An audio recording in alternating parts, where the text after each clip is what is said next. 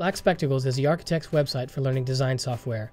This is just one of thousands of tutorials we've built to help you stay current and stay a step ahead of the competition.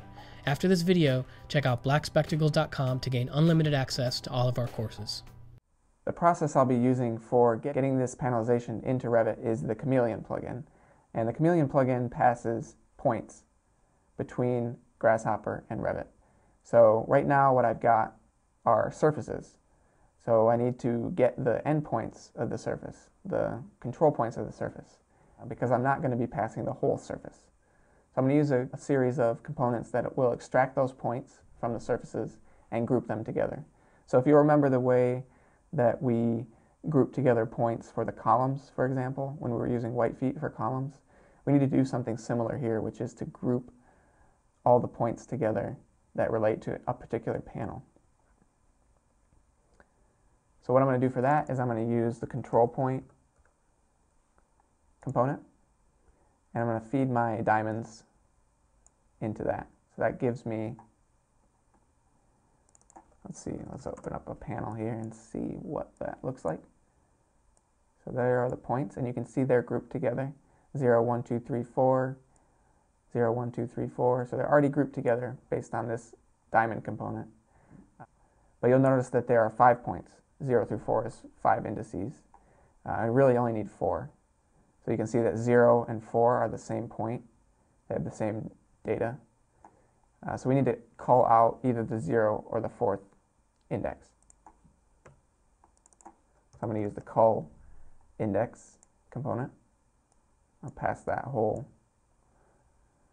data in there. And for the index, I'm going to set it to 0.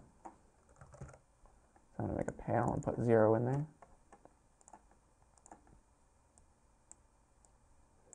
So that it calls out 0. And I'm going to check that data just to make sure it worked the way I expected it to. And that looks right. So now we have 4 points instead of 5, and none of them are repeating.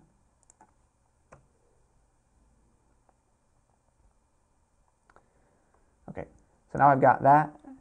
Now I can actually feed these points into the Chameleon component, which is called Revit AC. And I'll find that by, going to the tab called Chameleon. And under the interoperability header here, there's a component called Place Revit Adaptive Components, Revit AC for short. And it has 3 inputs here. Activate, which I will use a button for, same as with Hummingbird. And then I'll feed my points in here. And then once I activate this, it will bring up a prompt saying to switch to Revit. So I activated it, and it prompts me, and it says, waiting for Revit to connect. Please activate the Place Adaptive Components command in Revit. So that's one thing that's different about Chameleon, is that it doesn't use an intermediary file format. It doesn't use Excel. It doesn't use IFC. It doesn't use any sort of data file. It communicates directly with Revit. So if I switch back to Revit, and I'm going to close this example file. So we know it's this face that's going to be propagated. So I need to use the Chameleon add-in that's called GH Place Adaptive. So once I activate that, it'll bring up this window. If it brings up this window, it means that now that they are properly communicating with each other, that Grasshopper is communicating with this Revit side here. And it's asking me which type of adaptive component I want to place. So in this case, I already have some preloaded adaptive components that were made previously, and I can select from them which one I want to use. So in this case, I'm going to do the simple plane, which is just a 4-point plane. No thickness to it, no materials, just a 4-point plane. I'm going to select that and hit OK. And so now it'll actually place those components based on the points. So there are those components. You can see it's following the shape of the slab edge because it's representing the skin. And you can see if I click on one of them, it's based on 4 points. 1, 2, 3, 4. And I can swap that out for any other type of adaptive component I might already have loaded in. So in this case, I have a component that makes the little cheese grater. So if I switch to that,